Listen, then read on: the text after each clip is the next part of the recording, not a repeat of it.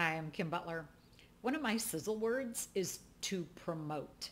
And I remember when I was just out of college, I didn't want to sell. I didn't want a sales job. I thought that was a horrible way to earn a living. And I have learned over time that sales must happen for anything in our world to move forward. And sales is a fabulous job as long as you love what you're selling. And so the idea of promote is certainly a part of sales, but it's also just promotion of ideas, promotion of things that help move our world forward, promotion of something that's super important to me. Could be promotion of my favorite restaurant or what have you.